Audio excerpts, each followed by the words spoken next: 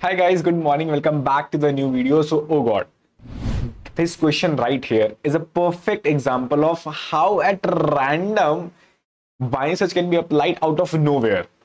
For sure, if you don't know how it's going to be applied, you will actually go on from very scratch and suddenly you will see, oh, while optimizing, something different is going to be applied.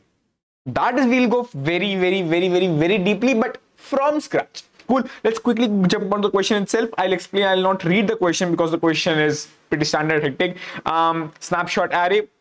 Let's quickly jump on what we have to do. So it just says that we have 4 functions. One is snapshot array, where we will just initialize the array itself. Void as set, which means if I have the array initialized, I have to set the index by this particular value at this snapshot time. Okay, what's the snapshot at that moment? Snap will actually increase the snapshot ID. Cool. It increases snapshot ID, right? And lastly is the get operation, which means at that index, at that snapshot ID, what could have been the value.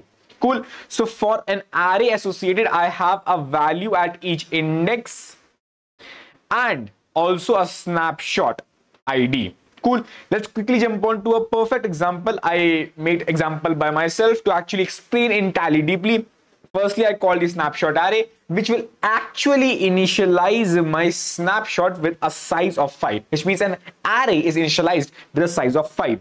And initially, my snapshot ID is a 0. Cool. As I call function set, it means at the index 1, please set the value as 3. Snapshot ID is still remain same. At the index 1, I set the value as 3. Cool.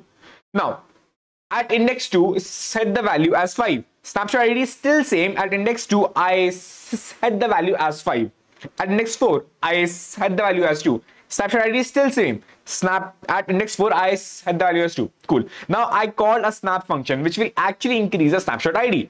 Now snapshot ID is increased and it has now become 1. Earlier it was a 0. Cool. No worries. Again, I called a function as set. At index 2, please set the value as 7. At index 2, I set the value as 7. Cool. Now the array looks something like this. At snapshot 1, again I called, let's say, a snap function, which will again increase the snapshot ID. Now the snapshot ID has become 2. Again I called a function as set. At index 2, please put the value as 9. It goes and put the value as 9. For snapshot ID 2, the array looks something like this. Cool. Now what is gonna happen? I go and ask you a get operation. Get is nothing but at index, and at that snapshot ID, please give me what was the value at that index. At snapshot 0, at index 2, what was the value? So I have to go back and see at snapshot 0, what was the value at index 2? It was a 5. So I will go the snapshot 0. I will get the snapshot 0 snapshot, just a snap, and look at, okay, at snapshot 0, index 2 was having a value 5. So the answer is 5. For snapshot 2, index at value 1, index at 1. Okay, let's go to snapshot 2. Snapshot 2 is right here. The value at index 1 is nothing but 3. So I just grab the snapshot 2. The value at the index 1 is actually a 3. So answer is 3. At snapshot 1, value at the index 2. I quickly go and see, okay, what is the snapshot 1? Snapshot 1, the value at the index 2. It is nothing but a 7. So I'll quickly go and grab, okay, what is the snapshot at snapshot 1? Grab that snapshot of array, and then from that quickly go and see, okay, what is at the index 2? It is nothing but 7. So one thing for sure we know, we can actually implement something like this. So can we do something like this, which means at every get call, I will just grab the snapshot of that array. Okay, at that snapshot, what the array looked like, and with that maybe I can find the answer. Firstly, is it even possible to keep the snapshot, which means to keep the snapshot at every point of time, which means for the snapshot 1, 2, 3, 0, 1, 2, 3, and so on and so forth? Can we, is it actually possible to keep the snapshot of the entire array? Firstly, it is possible. Let's look at the constraints. What I am saying is, I will keep the snapshot at every snapshot ID, which means of the entire array itself. Snapshot can be called 5 into 1e4 times. So which means 5 into 1e4 times it can be called. And for every snapshot, I will have a snapshot of the array itself. Array of length 5 into 1e4. So for every snapshot, I have to store the array, which means for every snapshot, I have to store the array of size 5 into 1e4. And that snapshot calls can be called 5 into 1e4 times itself. So 5 into 1e4, 5 into 1e4. Is it that something it can be made? It will become 10 into 1e8, which is 1e9 itself. No, this much space I can't use. For sure, I can't go by this way that, okay, I will grab every snapshot, the snapshot of the entire array at every snapshot. I can't do that. Sorry. Let's think of something different. How? We have to optimize it, right? Let's quickly go back and see what we actually need. We need at that index, at that snapshot ID, what was the value? I'm not concerned about the entire array itself. I'm only concerned about, okay, that index. And for that index, at that snapshot ID, what was the value? So I'm concerned about the index and the snapshot ID at that index. So how about we only store the snapshot ID value at that index itself? Because I'm only concerned about the index and the snapshot ID. So only operate on index and only store the snapshot ID.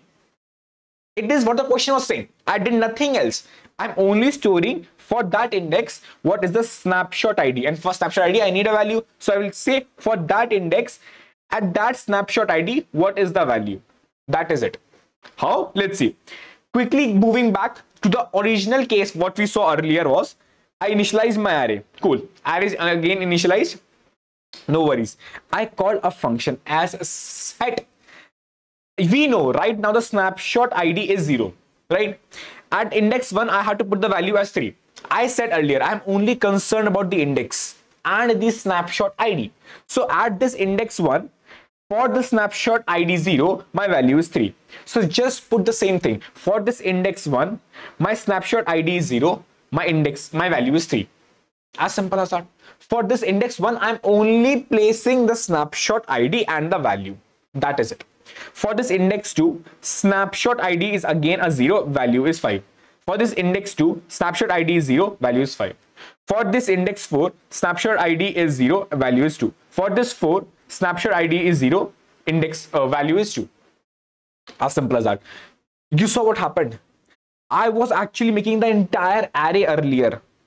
For every snapshot, for every this call, or for every snapshot calls, which means for every snapshot I was having the entire array. But now for every set call, I'm just placing one element, just one element for every call for a set. And we know that this call, it can go at max 1e5 times, 5 into 1e4 times. That is the reason, okay, these chotu pairs can at max come 5 into 1e4 times. That is seeming to be a good thing. Let's see how it will again go. If I have snap call, then snapshot ID is increased. Cool. Now I call a function as set, but now I know the snapshot ID is 1. So at index 2, for snapshot ID 1, please place a number as 7. At index 2, snapshot ID as 1, I placed a number 7. Again call the snap function, snapshot ID increased to 2. For index 2 at snapshot ID 2, please place the number 9. For index 2 at snapshot ID 2, please place the number 9. Thus, as this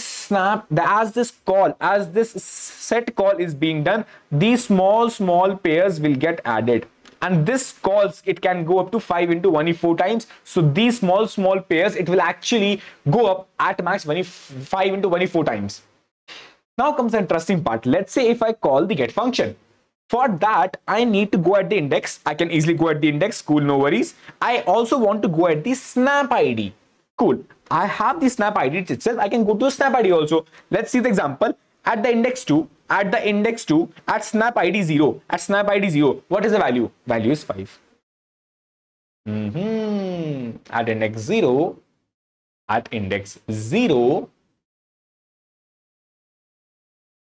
what at index 2, at snapshot ID 0, what is the value? It's 5. At index 1, snapshot ID as 2. Snapshot ID as 2. What is the value? Aryan, there is no value. Cool, no worries. No worries at all. You can see that, okay, if snapshot 2 has no value, which means 0, 1, 2, it had been same, it was never changed, because I'm only placing the value, okay, for snapshot when it was being changed. I placed a 2 for this, okay, it was being changed, but not now.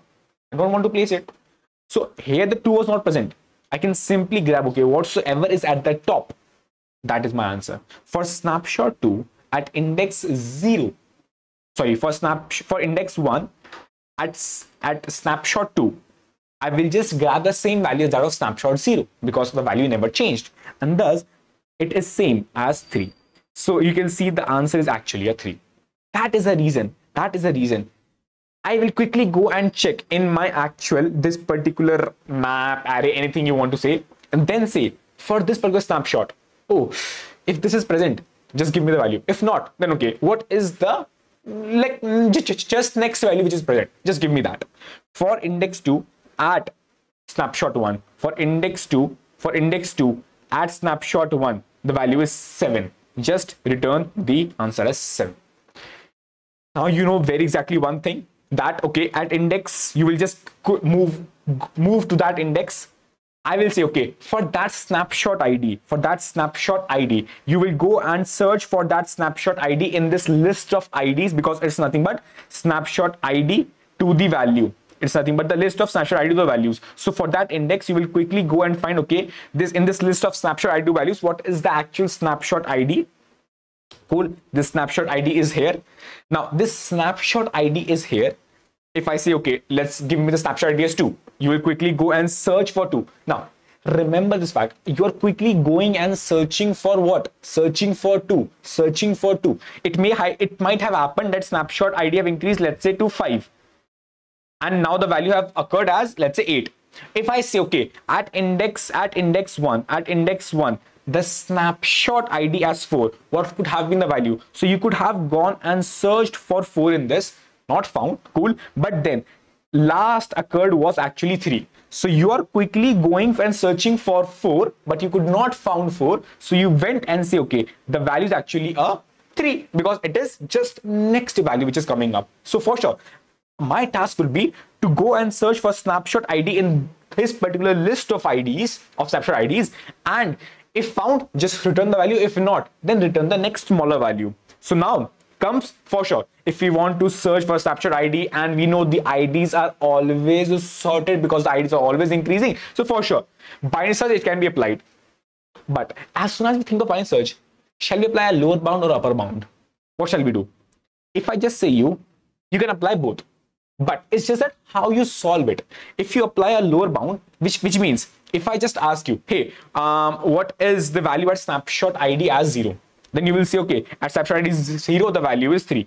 But then if I again ask you, what's a value at snapshot ID at 2? Then you will go and find 2. You will not found it. Then you will go and find 2. You will not find it. You will not found it.